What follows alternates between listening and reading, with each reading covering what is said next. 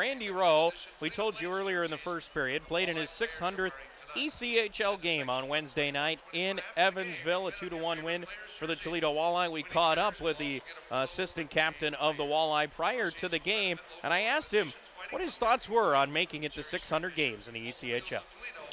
It means a lot, just to be able to find a job every year and being able to come back and, my second year back in Toledo here, and I enjoy the fans and I enjoy all the guys on the team, so it's a lot of fun. Over the course of this career for you, what stands out to you when you think back on it?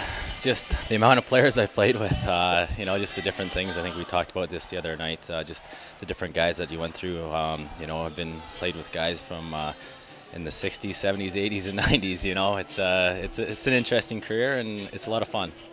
You're right. What do you think about this team and its chances going forward? Because one thing that has eluded you in your pro career is a championship. What do you thought? Yeah, with this team, with talking with Nick in the summertime and talking with Kyle Rogers and, finding out that Wes O'Neill was coming here. I played with him off and on for 3 or 4 years now. And then bringing in Phil Arestovich.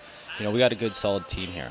We got good defense and good goaltending right now, and I think that's what is going to bring you a long way in playoffs, is good defense. And, we're putting the puck in the net, and we're helping each other out. We got a good chemistry on and off the ice, and I think that's really important. If you have chemistry off the ice, it leads for better things on the ice. And I think that we can do really well. I'm hoping that we do really well, but you never can tell in this game.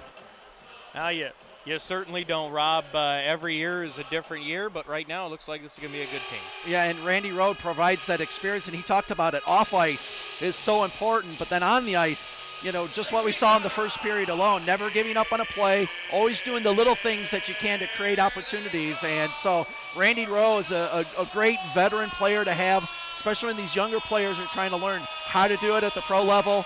Randy Rowe certainly knows how to do it at the pro level.